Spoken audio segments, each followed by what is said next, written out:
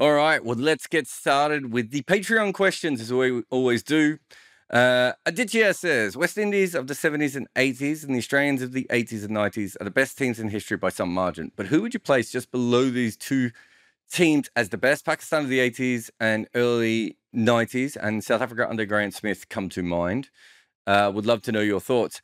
Yeah, I think I was trying to find this. I saw this message come in, and I tried to find a tweet I had sent, and it might even be in an article. But unfortunately, with the test match on at the same time, doing this podcast during lunch, of course, I didn't quite get a chance. My memory is that I had South Africa ranked 4th or 5th best all time, the Graham Smith South Africa. I don't think I'd have the Pakistan team quite that high, only because they were the second best team in their era, but they're probably still in the top, what, 6th or 7th, probably, thinking about it. I think you have to do post-World War II, and I think there is a period where the Australian team and the English team of their 40s/50s and 50s/60s are certainly there. I'm trying to remember the exact things, but I think I had South Africa's team around 5th. The Graham Smith great era team. I thought it was massively underrated at the time. I think I've written a whole article about that. In fact, the Pakistan one I think is also underrated. They were almost as good as the West Indies for a shorter period of time, and they were obviously a fantastic team, but they never did dominate at that same level because of that. And you could probably put some of the other very good South African teams who ran into Australia but dominated everyone else into a similar sort of category. But they're both very, very good teams. Right. And Kennedy says, do you see this to be a potential future for T20 cricket? A year round with some holes for Test cricket and other shenanigans. T20 International Premier League with one leg in India, others in South Africa, UAE, West Indies, Europe, depending on what boards want to join up. KKR-style overarching ownership structures for all of the teams. Core group of top cricketers that are consistently playing for the team.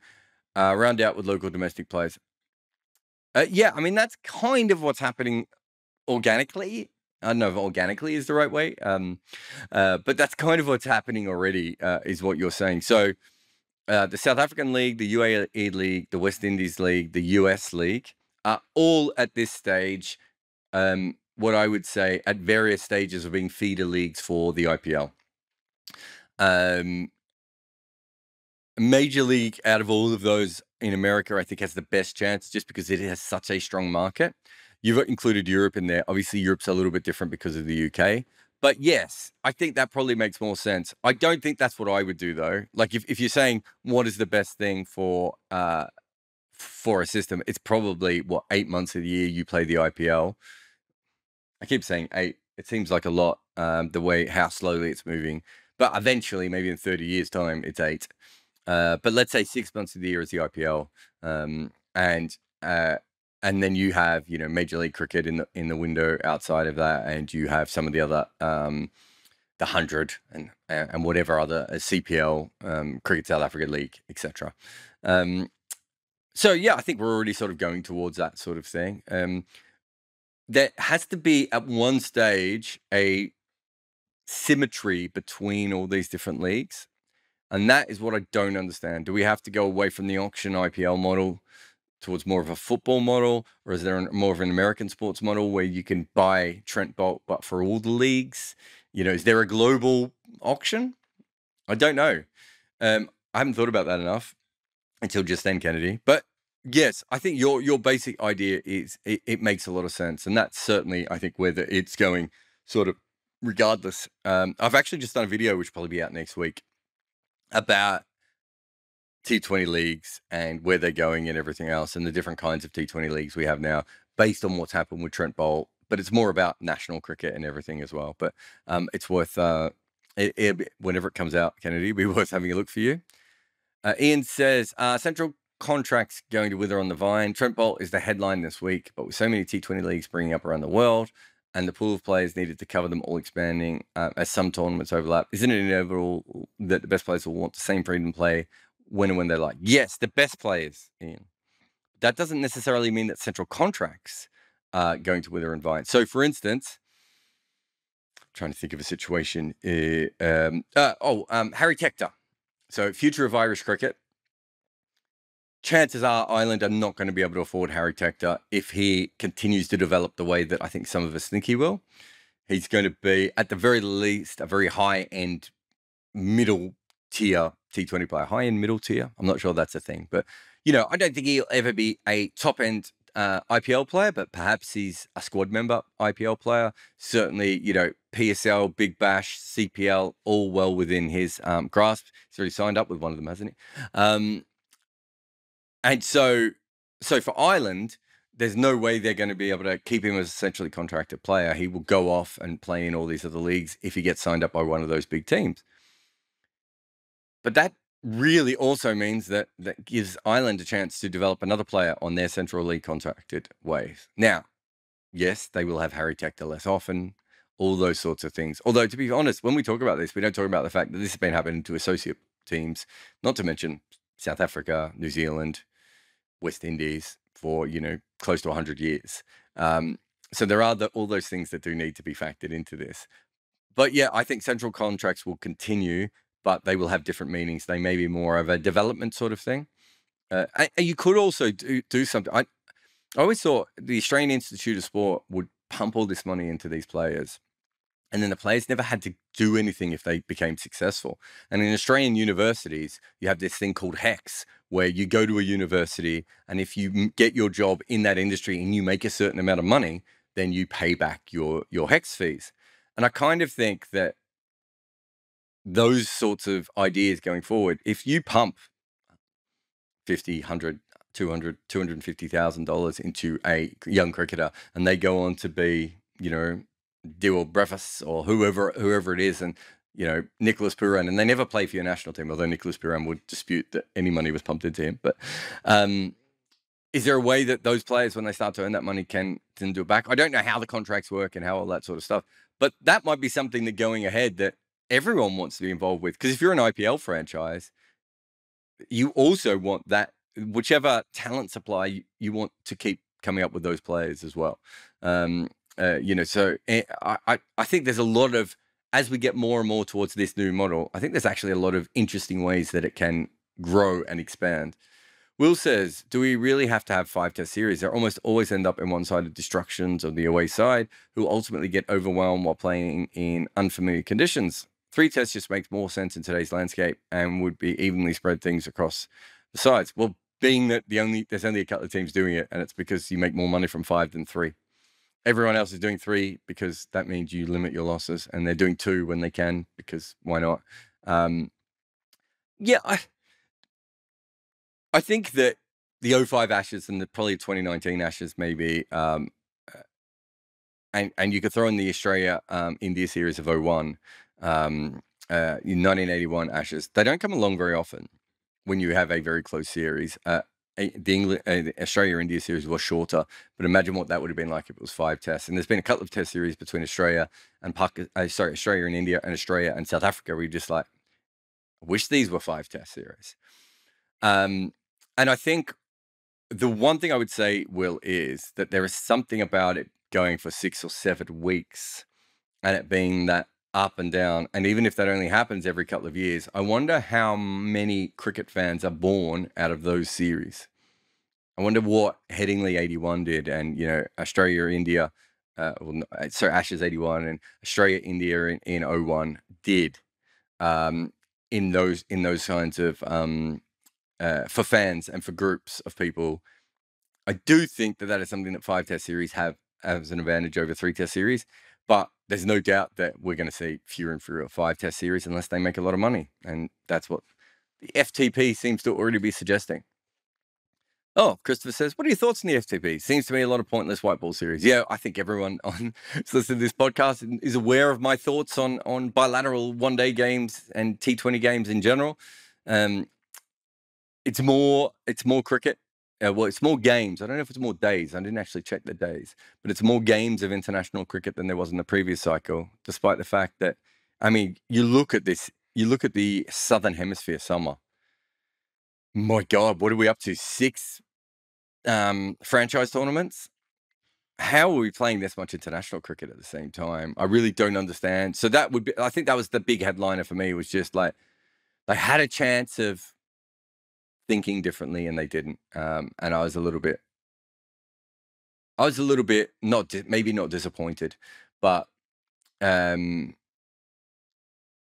I wasn't disappointed because I expected it. I was a little bit like, here's another moment where they could have done something positive, and instead they went, "Oh no, we'll just put more games in."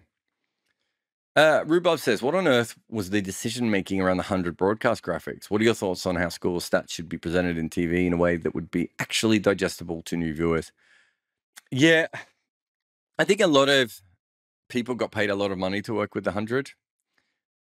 I'm trying to be careful how I word this because I was one of the people that almost made money off it. But I think there was a lot of people who were paid a lot of money to say, "Oh, the reason people don't watch cricket is because the score is undecipherable." I think I like the idea of, especially in a limited overs game, of keeping it really, really simple. Of saying you need this many runs from this many balls.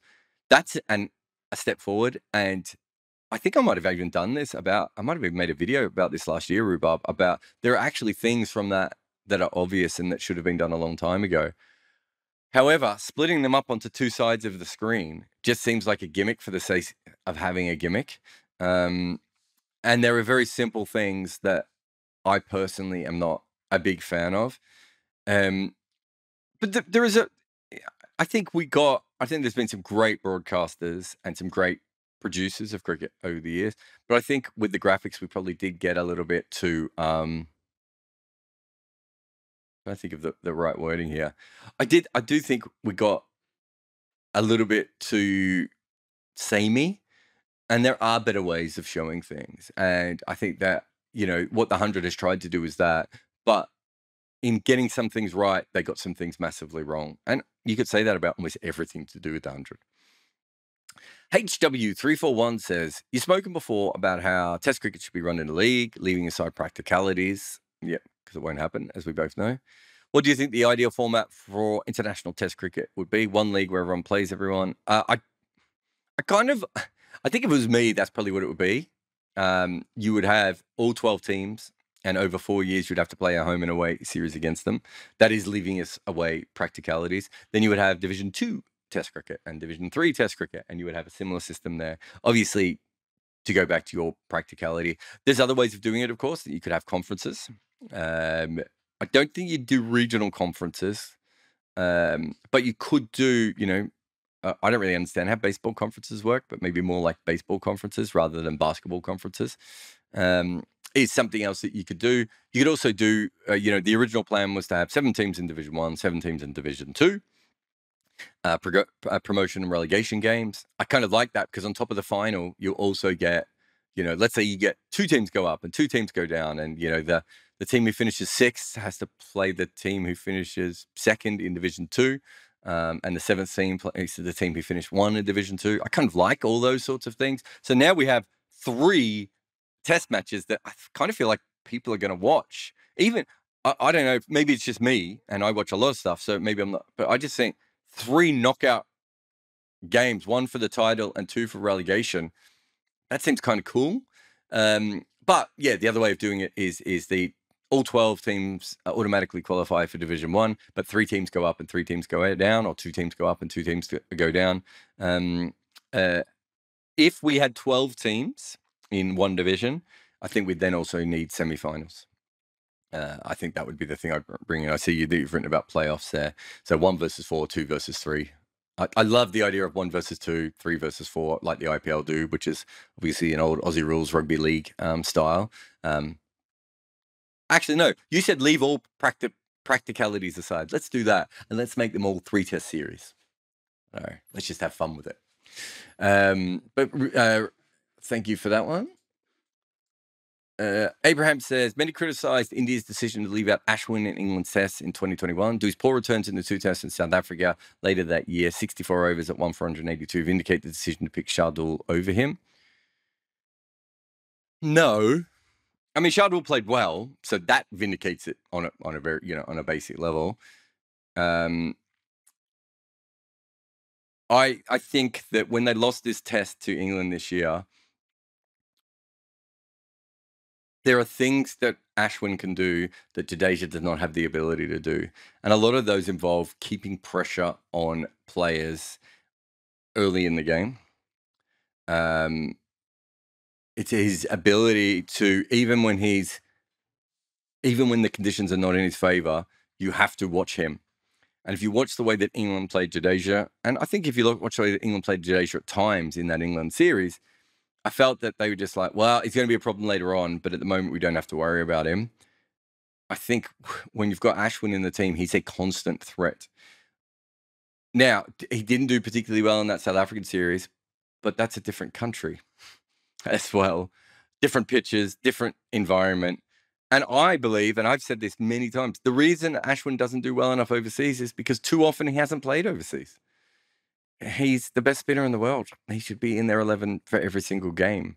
Him and Jadeja complement each other perfectly and allows you to have 3 frontline seam bowlers. Plus, they can bat at 7 and 8, maybe 6 and 7 sometimes when you need that. I just don't understand it. I would play him all the time. I think it's a mistake not to. And we were commentating for SEN that India test match at Birmingham, wasn't it? Edgbaston, yeah. And that's the whole time I was watching it, I was thinking India would be better now if they had Ashwin bowling. Shardul's done, I think, better than we ever thought he would do. I think he should continue to be used in certain situations that favour what he does. But you also have to remember that he's a very limited cricketer. His batting has already started to regress to where we would have expected it to. His bowling's still really good, but there were times when they were playing against England in that chase. And, okay, England were on a roll and a lot of, the soft balls and all that sort of stuff. But there were times in that chase where it looked like, because Siraj was bowling poorly and because Jadeja didn't really have an answer for anything, that basically it was Mohammad Shami or Jasprit Bumrah on their own. So they had a 5-man bowling attack and they were reduced to 2 men. I don't think you can ever do that with Ashwin in the side. I think you can with Jadeja. I think Siraj, as brilliant as he is, it does seem to have some ups and downs.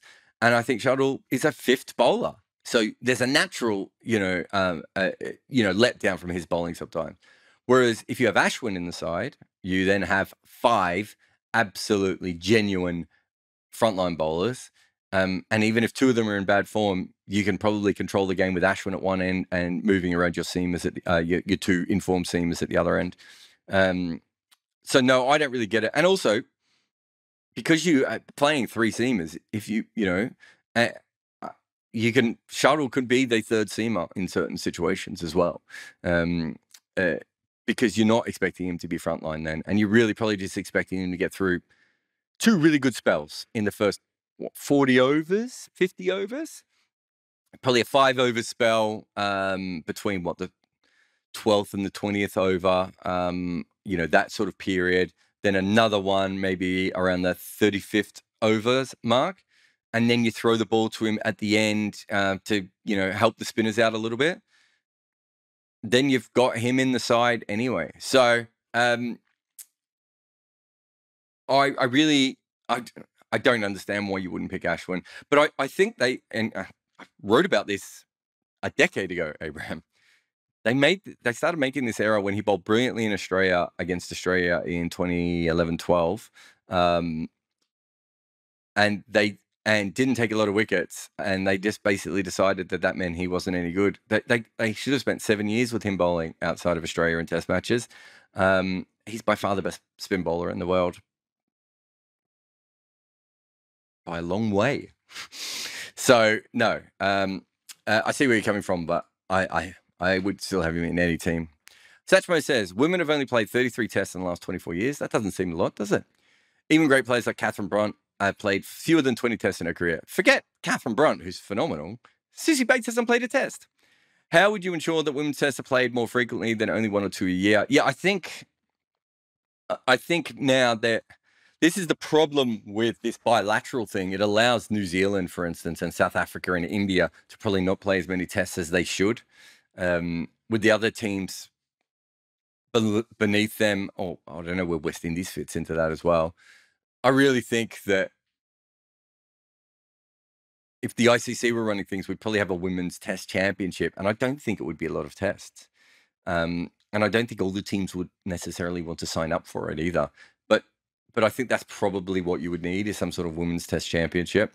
Without that, I just think that I think New Zealand cricket, for what is a pretty good progressive cricket board in many different ways, and have recently done something with paying their women, have been absolutely what they do with the fact that there's no women's test matches in their country, and the fact they don't get the flack for it they quite clearly deserve, is probably partly because they don't have a proper cricket media over there. They don't have full-time cricket writers putting pressure on them, but also they've just gotten away with it, and they shouldn't. So you probably have to put in some sort of a series. I don't understand why you can't play women's test matches at smaller venues, and make it more revenue neutral. Eventually, I actually think it's a really good TV product, women's test cricket, because it still goes for 4 days, right? And it is sellable. So I think it's one of those things where everyone's like, oh, it doesn't make any money, so we won't do it, rather than thinking, if we invest in this now, we'll probably make more money in the future. Unfortunately, that is almost all of cricket. James says, 1992 World Cup was one of the most fondly remembered by cricket fans. One thing that sticks out is the single division round robin format, as opposed to the pool formats used in later tournaments. Given that the pool format is susceptible to creating a pool of death situation, why has it stuck and the round robin not been used again? I think even on the Patreon comments, you realized that it had been, and someone had told you it came back for 2019. It's funny, 1992 is remembered very fondly, and it should be. It's the first one with colored clothes. It's in many ways the first proper World Cup. The way it was played, the way it was promoted, the way it was thought about, all these different things.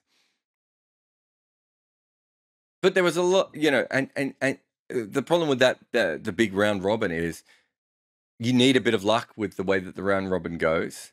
And when you fit more teams in, there's a lot of games that kind of don't make that as much sense. And then and if you have 4 really strong teams and you don't have anyone else strong, it's still going to do a similar thing. But most importantly, we want more teams in the World Cup. So I think the 2019 kind of proved that the round robin didn't do anything special in 1992. 1992 was lightning in a bottle, because for many of us, it was the first time we saw all the teams together at one time. We didn't even see, most cricket fans in 87 didn't even see that much cricket. Most cricket fans in the other years didn't see all the cricket. Like, the great Kapil Dev's innings against Zimbabwe wasn't filmed, unless BBC had a news camera, but I can't even remember if they did, right? So by 92, it's pumped up because of that. I don't think the round robin format was any more spectacular than anything else. I've got no problem with pool of death situations. That's what tournament sport is about.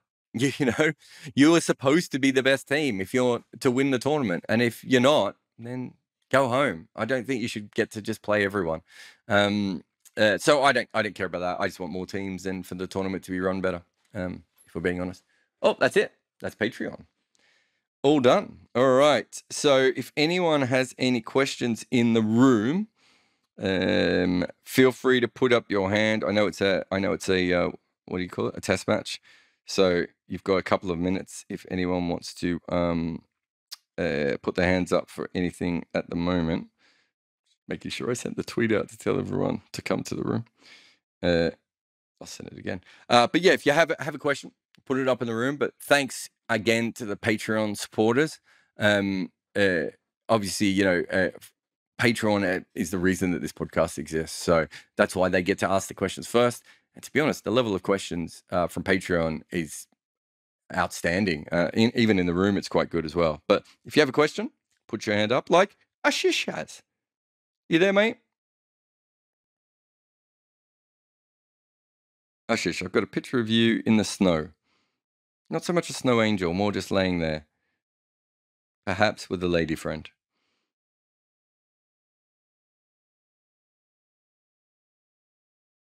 Ashish? Oh, God. Not. All right. I'll just remove you as a speaker from a moment. While anyone else or Ashish wants to come back in, ask a question, just put your hand up. I'm trying to think of what I've got coming up. Oh, for those who don't know, we've got a bunch of podcasts on the 99.94 network at the moment. So we just launched the South African podcast with Lungani Zama and Neil Manthorpe. Really excited to have them on. I don't think they've recorded their first episode yet, but they've recorded the intro episode with me, which was fun. Except Zam's disappeared at one stage. He actually disappeared twice. His microphone kicked him out of the room at one stage, and another stage he had load shedding, which means power cuts, and suddenly we couldn't see him. But he stayed on the broadcast for that one. So we've had him. We just had Dan Norcross and Rory Dollard sign up for the English one. So they must be about 2 or 3 episodes in now. Hugely. I don't know if I've listened to one of their podcasts yet. The India 99.94 podcast is also going quite strong. So Nikesh, Rugani, and Asara Waris are, I think how many episodes they must be in. They must have done about 4 or 5.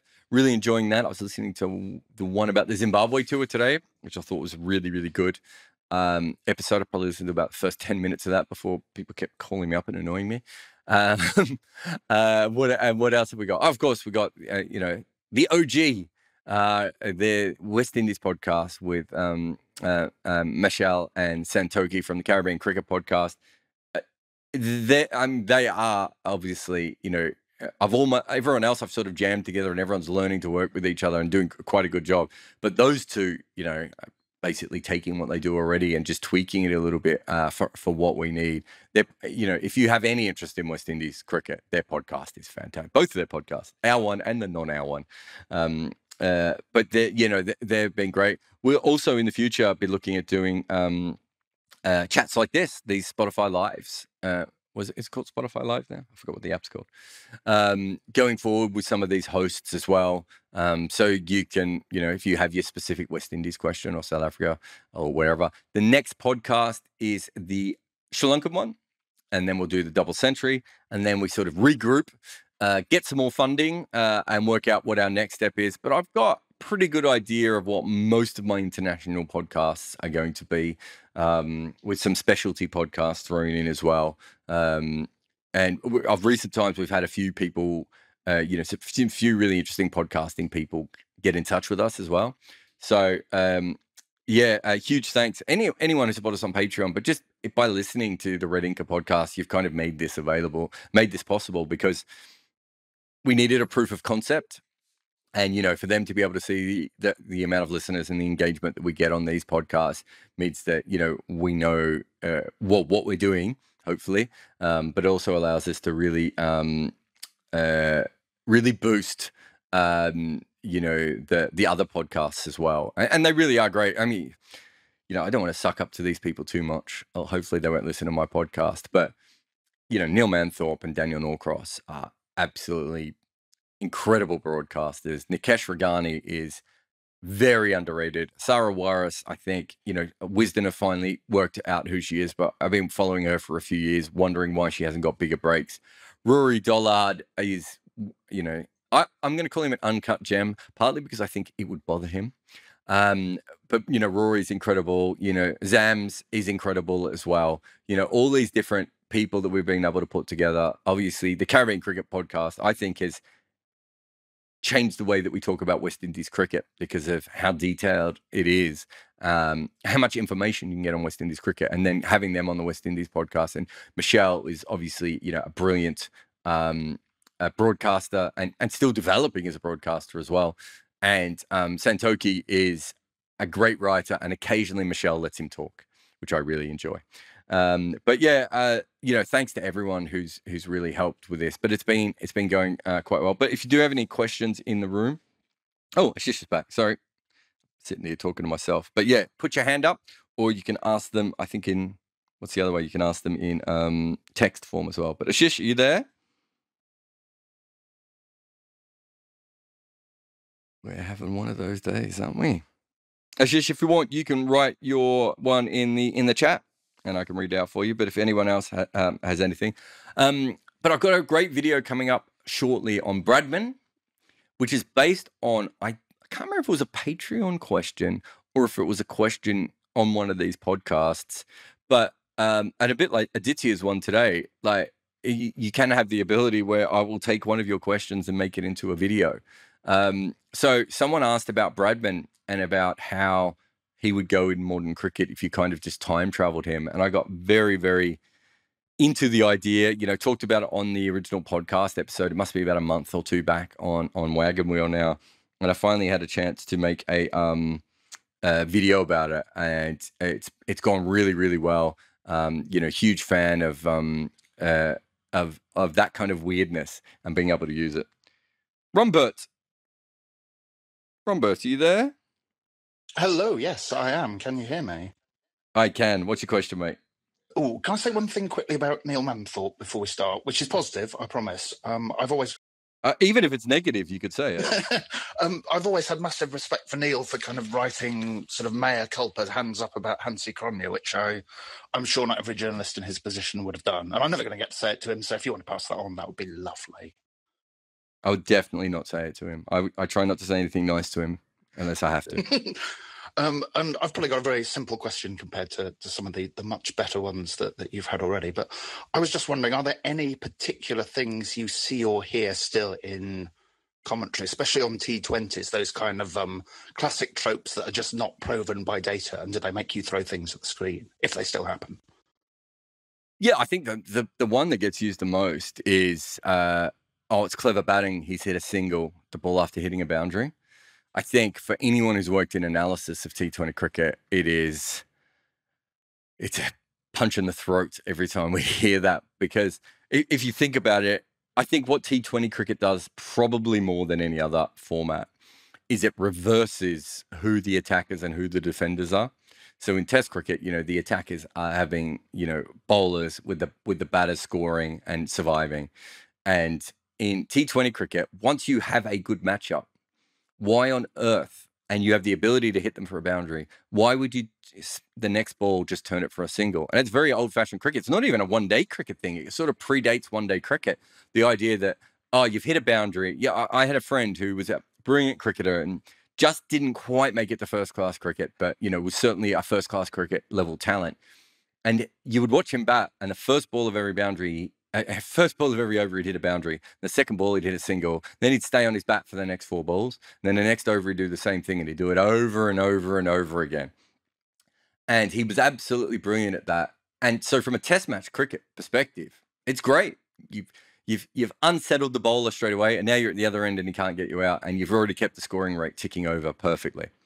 From a T20 perspective, if I have the ability to line up a bowler and hit a boundary off them, and it's a bowler that I have a good matchup against, and I've got maybe a good boundary, or I've got the wind in my favor, or whatever it may be, why on earth would I want to give that up? So I think that's probably the biggest one. The other one is they talk about how many slow balls are bowled, and the data doesn't back that up. And to be honest, I mean, I've talked to Simon Dool about this a little bit, and Dwayne Bravo is maybe the best example of this. When we look at his numbers, he bowls about 30% slow balls, I think, or 20% slow balls, might even be less than that. And in general, you hear, everyone bowls all these slow balls. Actually, I'm going to add an extra one about slow balls. This is my personal bugbear, and I do think that people will work this out. But well, since you've said something nice about Neil Manthorpe, I would do the opposite now. So Neil Manthorpe was commentating with me and Jade Dernbach recently. I can't remember what series we were commentating on. And he was saying, but Jade, you had all these different slow balls. And Jade sort of looked at him with that sort of puzzled face. And I was like, Manners, Jade Dernbach had one slower ball. He had the back of the hand slow ball. He very occasionally bowled the cutter. And I think you hear this all the time. I think it would be really good if we started talking about what kind of slower balls someone had. Someone might bowl 50% of their deliveries as slower balls, but chances are they're all going to be like one kind of slow ball. So again, I'd love, and most commentators can pick them. You don't always get them exactly right. And, in the heat of the moment, you're not always concentrating, and you don't always have, the cameras are slightly further away at times, if that makes sense, and all those sorts of things. Those are the ones, I suppose, in T20 cricket that bother me the most. I'm just trying to think if there's anything else. There's still a lot of talk about anchors, isn't there? Although I think it's almost flipped the other way now that so many commentators, especially in the IPL, seem to be having a go at anyone who's not scoring at 2 runs a ball all the time. But yeah, I think those are the ones that probably for me come up the most. But thanks so much for your question, mate.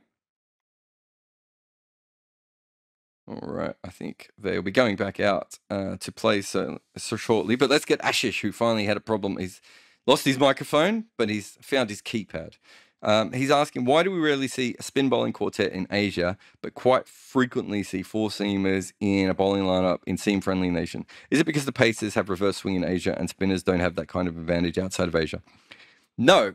The reason you don't see as many quartets is because you need four. Okay. It's a good question. Because essentially, you need to rest fast bowlers. So let's say you have a green pitch and you're like, we're not going to bowl our spinner in this game, right? We now need to make sure that we can rest our fast bowlers. Now, you might do that through a spinner traditionally, but if you don't have that, you need that extra spinner. If you're playing on a spin-friendly pitch in Asia, three spinners is probably enough to bowl you almost all the way through a test. Like Murali would bowl all day from one end. Shane Warne would do similar things. Anil Kumble, Rengana Harath, Ashwin has done it, right? So I remember watching have a look at some of the bowling attacks when I'm trying to think. Was it Jadeja, Akshar, and Ashwin were all bowling together? It was actually hard to fit in the bowlers around Ashwin at times. I'm trying. Was there a test in India where Washington Sundar played as well, where I don't think they could work out how to. Maybe I'm getting that one confused. But there's been a couple of times when I've seen India go in with three spinners, and you're like, how do you kind of fit all these bowlers into the attack? Because once Ashwin finds his groove, he's going to bowl forever. Jadeja can bowl forever. Akshar could probably bowl forever as well. It's not the same. So you expect a spinner to bowl a 10 or 12 over spell. Whereas for a seam bowler, you expect 6 overs. The other thing that you mentioned there is that on seam-friendly pitches, you are not expecting the game to go very deep, right? So you're not expecting the game to go to the full 5 days. So part of the reason you're not picking a spinner is most spinners in seam-friendly conditions are only going to come into the game around the 4th or 5th day, right? Unless the pitch does something extraordinary early on, or it seams and it spins, or whatever that may be, right? Whereas on a spin-friendly wicket, you probably still want to you still want to exploit the new ball a little bit with seam bowling, even if it's just one seam bowler. And then, as you said, reverse swing is important, but also you want to have that little bit of variety available to you as far as short balls and other things. There are things that fast bowling and seam bowling does that obviously spin bowling cannot replicate. And I think that in those situations is probably seen as a more valuable skill to have one seamer or two seamers in your team available to do that to you, rather than with spin on a seam-friendly track. We just it's not that we don't value spin, we just don't think we're going to bowl our spinner on this wicket at all. They don't need to exploit the new ball. There will be no reverse swing for them, and we don't need them to bowl bounces at anyone or fast at anyone.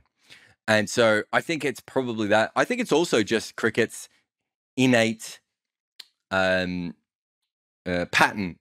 right? The three seamers, one spinner pattern that has come from English, Australian, South African. They're the first 3 test nations, right? That sort of pattern is certainly been around with us for a very long time. But I do think it is very much to do with the way that those other bowlers the way that spinners can bowl longer spells, the way that the conditions play. But that's a great question, Ashish, and I wish that I'd heard your voice say it, but I didn't.